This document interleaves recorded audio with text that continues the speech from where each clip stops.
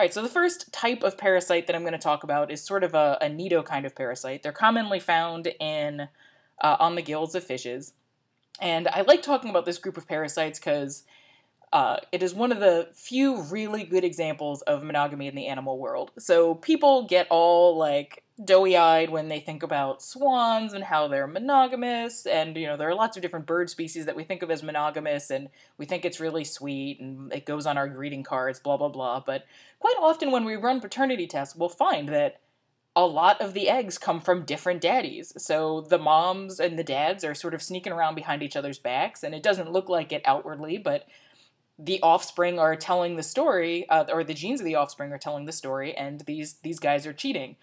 But in the diplozoons, there is no cheating. There is true monogamy. So in this picture, there are two different individuals that are completely fused to one another. And they make sort of an X shape, and if you were to split the X vertically down the center, you'd be able to get the two different individuals, so they each have sort of a brown section and a white section. And these guys start off as juveniles that are called diporpas. And in fact, we thought these were their own species because they look very different from the adults and you always find them separately. But it's the case that these diporpas cannot mature into... Oh, sorry. So now we call the juvenile stage diporpas. We repurpose that word. So these diporpas cannot reach sexual maturity until they find a partner. So they always look different than the adults because they're moving around and they're not sexually mature yet. So when two diporpas find each other, they fuse together, and they literally fuse together so you cannot pull them apart. They mature, and their reproductive organs open into one another so that they can fertilize, and if you were to yank them apart, you would essentially be just destroying them because they are now one individual. So, in my opinion, these parasites, these diplozoons, should really be what's on greeting cards. If you want to tell someone that you want to be with them forever, you should give them a card with some diplozoon parasites on it. So anyway... monogamy in the parasite world. Makes your heart go pitter-patter. So Dactylogyrus is the first group of genus of parasites that I'll be talking about that tends to be important for economic purposes because they can you can have problems, Dactylogyrus problems with your fish or with hatchery fish. So what these parasites do is they typically infect gills, but not always, but commonly they do. And they'll chew on the gills, and the gills will get really irritated, and they'll produce a lot of mucus because of this irritation. And so the gills will essentially get coated with this mucus to the point where the fish can have a whole lot of trouble breathing because, as you probably know, the gills are the surface across which oxygen diffuses so that the fish can get oxygen and can essentially breathe. And so if you cover up this surface, then they can no longer get oxygen and they can't breathe. And so you'll see fish sort of lifting up their operculum, which is the flap that covers the gills, and they'll try to scratch their gills against hard surfaces to get these parasites off. And if that doesn't work and the parasite infection builds up to high densities, sometimes you'll see these fish gasping for air at the surface of the water. And unfortunately, it means that they're suffocating because their infection is covering up all of their gills. So these parasites produce eggs that fall to the bottom of the water, and depending on the water temperature, it'll take a couple days for these eggs to hatch, and then they'll produce a free-swimming form that will try to find its next host.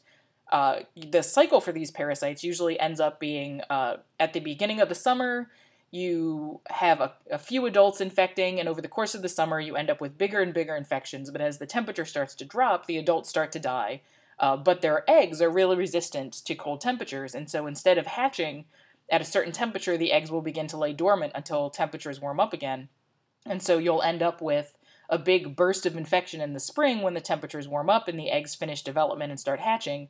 And that big increase or influx of parasites into the population coincides with when these fish are having babies and they're young of the year around. And so the parasites manage to infect all of the new fish. So you end up with these fluctuations in infection throughout the year that's matched with temperature.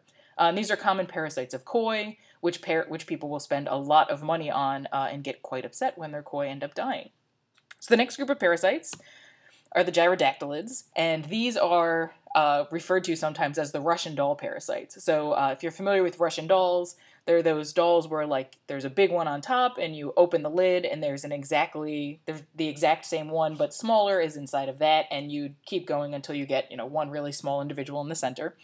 And these parasites do something similar, which is really awesome. So if you look at the picture, you can see that there's an adult. So on the left is a drawing of the actual individual on the right. And within the first individual, you can see a set of hooks labeled hooks of first embryo. And those hooks are the first generation embryo of this adult. And inside of that, you can see tiny hooks forming for a second generation embryo. So essentially, one adult can give birth to a mini adult who is already pregnant and is growing up its second embryo. So the first offspring will spend about a day eating or something, and that embryo will finish developing, and it will give birth to that embryo like a day or so later.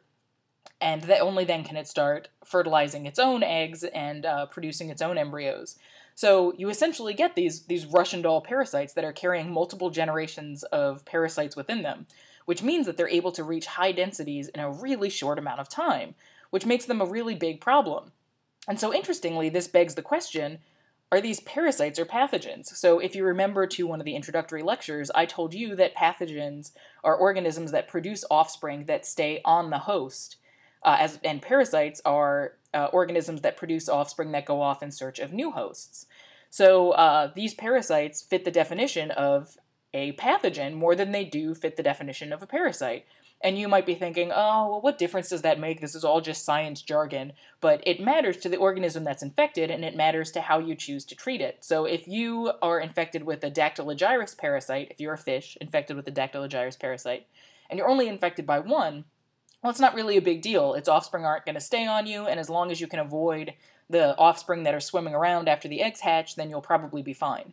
But if you're infected by one dactylogyrus parasite, this thing's going to keep reproducing on you and producing more and more offspring.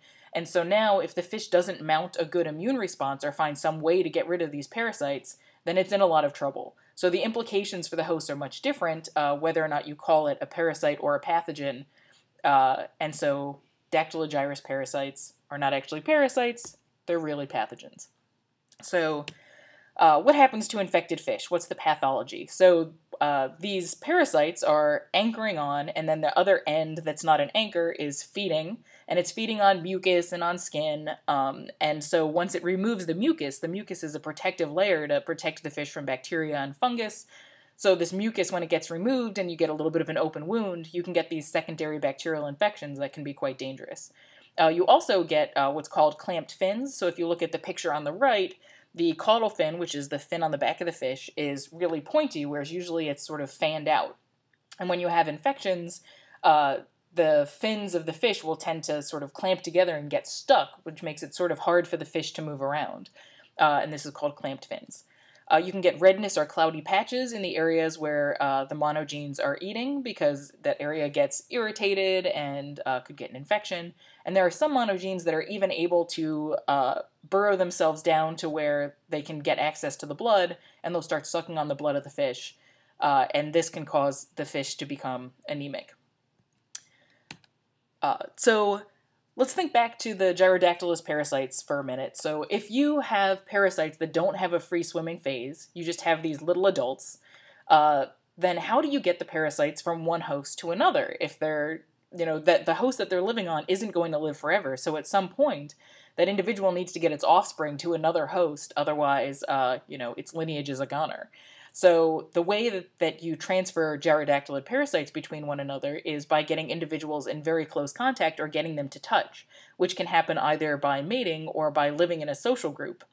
And so fishes will sometimes live in shoals of large individuals, and if they get close enough, then they can quickly pass the gyrodactylid parasites between one another. And Richards et al. In 2010 took guppies and split them into same-sex groups. And so I'll tell you a little bit about guppies real quick. So guppies are fishes that will produce live offspring. So at the top of the picture, there's a male, and the male's fin one of the male's fins is modified into a gonadopodium, which it will actually use to deliver sperm into the female. So there's internal fertilization, and the female will give birth to live young. So the males will compete over females, which means that they don't really, quote-unquote, like to spend a lot of time with one another, and so they don't tend to spend a lot of time in same-sex groups because they're competitors.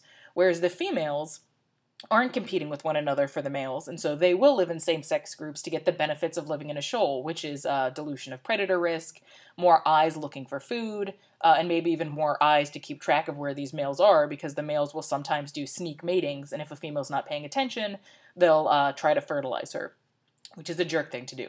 So anyway, what they did in this paper was they separated females into all female groups and males into all male groups, and they infected one individual in each shoal, and looked at how many other individuals in the shoal ended up getting infected. And what they found was that females were more frequently encountering one another, which is perhaps not surprising given that we know they spend more time in shoals, and they were spending more time with one another. Whereas the males were encountering each other less frequently, and when they did encounter one another, they were spending less time with one another. What they found was that females had a 4 times greater risk of getting the gyrodactylid parasite. I think it was Gyrodactylus turnbully. They had a 4 times greater risk of getting the parasite than did the males, because they were spending more time in contact with the females. So this has important implications in the animal world, but also important implications for us and important economic implications, because we force fish to essentially be social and touch one another when we put them in hatcheries at high densities. So in hatchery conditions, Gyrodactylus parasites get passed between one another very quickly, and you can get infections building up in most or all of the population in a very short period of time, because gyrodactylid parasites are so good at reproducing quickly.